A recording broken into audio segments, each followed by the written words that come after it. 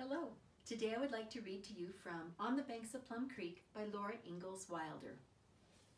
Today's chapter is chapter 25, The Glittering Cloud. Now the wheat was almost ready to cut. Every day Pa looked at it. Every night he talked about it and showed Laura some long, stiff wheat heads.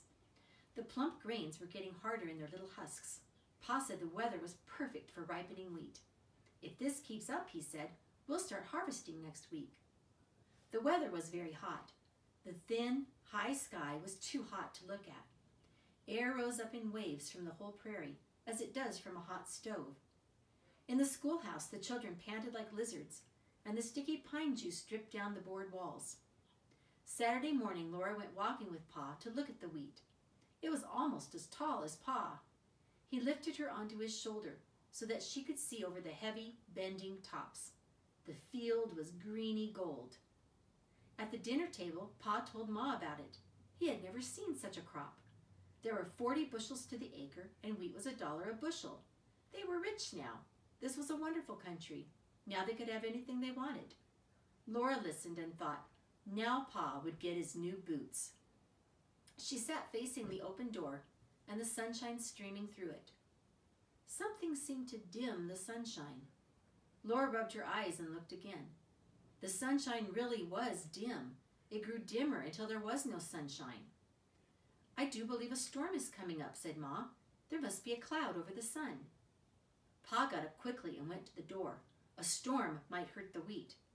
He looked out, and then he went out. The light was strange. It was not like the changed light before a storm. The air did not press down as it did before a storm. Laura was frightened. She did not know why. She ran outdoors where Pa stood looking up at the sky. Ma and Mary came out too, and Pa asked, "What do you make of that, Caroline?" A cloud was over the sun. It was not like any cloud they had ever seen before. It was a cloud of something like snowflakes, but they were larger than snowflakes, and thin and glittering. Light shone through each flickering particle. There was no wind. The grasses were still, and the hot air did not stir. But the edge of the cloud came on across the sky faster than wind. The hair stood up on Jack's neck. All at once he made a frightful sound up at that cloud, a growl and a whine. Plunk! Something hit Laura's head and fell to the ground. She looked down and saw the largest grasshopper she had ever seen. Then huge brown grasshoppers were hitting the ground all around her, hitting her head and her face and her arms. They came thudding down like hail. The cloud was hailing grasshoppers. The cloud was grasshoppers. Their bodies hid the sun and made darkness. Their thin, large wings gleamed and glittered. The rasping whirring of their wings filled the whole air, and they hit the ground and the house with the noise of a hailstorm. Laura tried to beat them off. Their claws clung to her skin and her dress. They looked at her with bulging eyes, turning their heads this way and that. Mary ran screaming into the house. Grasshoppers covered the ground. There was not one bare bit to step on. Laura had to step on grasshoppers, and they smashed, squirming and sliming under her feet. Ma was slamming the windows shut all around the house.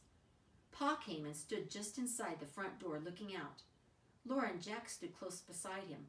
Grasshoppers beat down from the sky and swarmed thick over the ground. Their long wings were folded, and their strong legs took them hopping everywhere.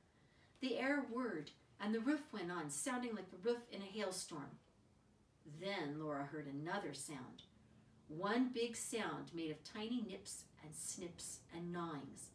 "The wheat!" Pa shouted. He dashed out the back door and ran toward the wheat field. The grasshoppers were eating. You could not hear one grasshopper eat unless you listened very carefully while you held him and fed him grass. Millions and millions of grasshoppers were eating now.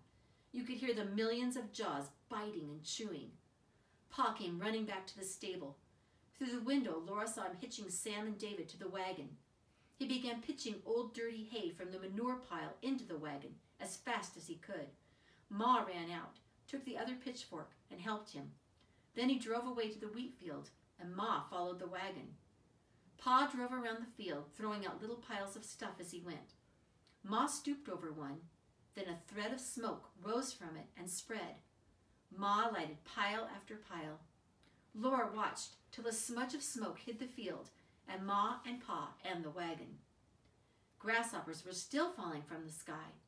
The light was still dim because grasshoppers covered the sun.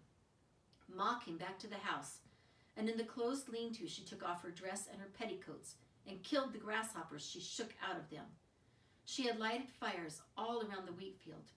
Perhaps smoke would keep the grasshoppers from eating the wheat. Ma and Mary and Laura were quiet in the shut, smothery house. Carrie was so little that she cried, even in Ma's arms. She cried herself to sleep. Through the walls came the sound of grasshoppers eating. The darkness went away. The sun shone again. All over the ground was a crawling, hopping mass of grasshoppers. They were eating all the soft, short grass off the knoll. The tall prairie grasses swayed and bent and fell. "Oh, look," Laura said, low at the window. They were eating the willow tops. The willow's leaves were thin and bare twigs stuck out. Then whole branches were bare and knobby with masses of grasshoppers. "I don't want to look any more," Mary said, and she went away from the window. Laura did not want to look any more either, but she could not stop looking. The hens were funny. The two hens and their gawky pullets were eating grasshoppers with all their might. They were used to stretching their necks out low and running fast after grasshoppers and not catching them. Every time they stretched out now, they got a grasshopper right then. They were surprised.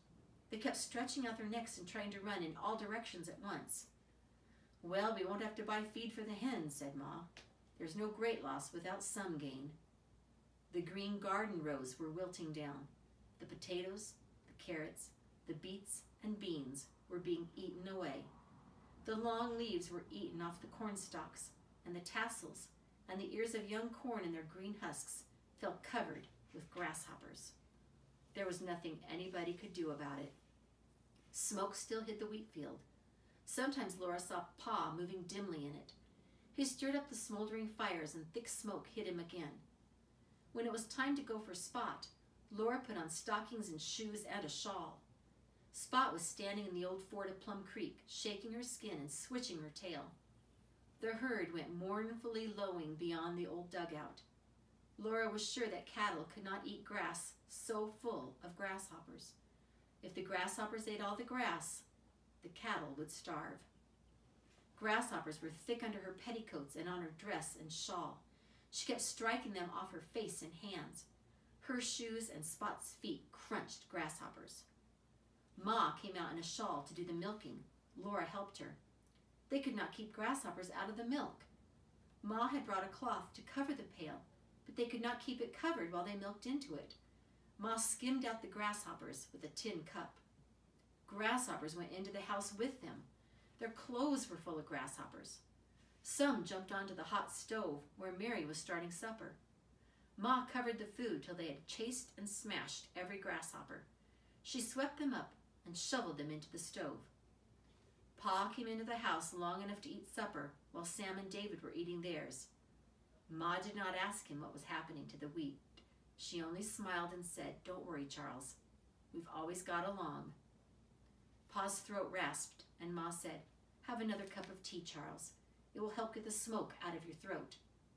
When Pa drank the tea, he went back to the wheat field with another load of old hay and manure.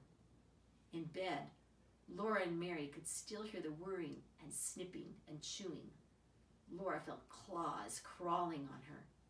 There were no grasshoppers in bed, but she could not brush the feeling off her arms and cheeks. In the dark, she saw the grasshoppers' bulging eyes and felt their claws crawling until she went to sleep. Pa was not downstairs next morning. All night he had been working to keep the smoke over the wheat, and he did not come to breakfast. He was still working. The whole prairie had changed. The grasses did not wave. They had fallen in ridges. The rising sun made all the prairie rough with shadows where the tall grasses had sunk against each other. The willow trees were bare. In the plum thickets only a few plum pits hung to the leafless branches. The nipping, clicking, gnawing sound of the grasshoppers eating was still going on. At noon, Pa came driving the wagon out of the smoke. He put Sam and David into the stable and slowly came to the house. His face was black with smoke and his eyeballs were red. He hung his hat on the nail behind the door and sat down at the table. "It's no use, Caroline," he said. "Smoke won't stop them. They keep dropping down through it and hopping in from all sides. The wheat is falling now. They're cutting it off like a scythe and eating it, straw and all." He put his elbows on the table and hid his face with his hands. Laura and Mary sat still. Only Carrie on her high stool rattled her spoon and reached her little hand toward the bread. She was too young to understand. "Never mind, Charles," Ma said. "We've been through hard times before." Laura looked down at Pa's patched boots under the table, and her throat swelled and ached. Pa could not have new boots now. Pa's hands came down from his face, and he picked up his knife and fork. His beard smiled, but his eyes would not twinkle. They were dull and dim. "Don't worry, Caroline. We did all we could, and we'll pull through somehow." Then Laura remembered that the new house was not paid for. Pa had said he would pay for it when he harvested the wheat. It was a quiet meal, and when it was over, Pa lay down on the floor and went to sleep. Ma slipped a pillow under his head and laid her finger on her lips to tell Laura and Mary to be still. They took Carrie into the bedroom and kept her quiet with their paper dolls. The only sound was the sound of the grasshoppers eating.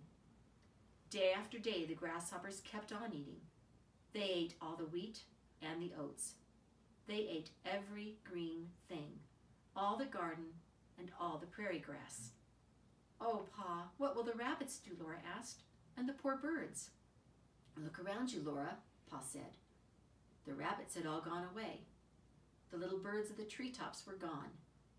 The birds that were left were eating grasshoppers, and prairie hens ran with outstretched necks gobbling grasshoppers. When Sunday came, Pa and Laura and Mary walked to Sunday school. The sun shone so bright and hot that Ma said she would stay at home with Carrie, and Pa left Sam and David in the shady stable. There had been no rain for so long that Laura walked across Plum Creek on dry stones. The whole prairie was bare and brown. Millions of brown grasshoppers whirred low over it. Not a green thing was in sight anywhere. All the way, Laura and Mary brushed off grasshoppers. When they came to the church, brown grasshoppers were thick on their petticoats. They lifted their skirts and brushed them off before they went in. But careful as they were, the grasshoppers had spit tobacco juice on their best Sunday dresses. Nothing would take out the horrid stains. They would have to wear their best dresses with the brown spots on them. Many people in town were going back east. Christy and Cassie had to go. Laura said goodbye to Christy, and Mary said goodbye to Cassie, their best friends. They did not go to school anymore. They must save their shoes for winter, and they could not bear to walk barefooted on grasshoppers. School would be ended soon anyway, and Ma said she would teach them through the winter so they would not be behind their classes when school opened again next spring. Pa worked for Mr. Nelson and earned the use of Mr. Nelson's plow. He began to plow the bare wheat field to make it ready for next year's wheat crop. And that's the end of chapter 25. Thank you for listening.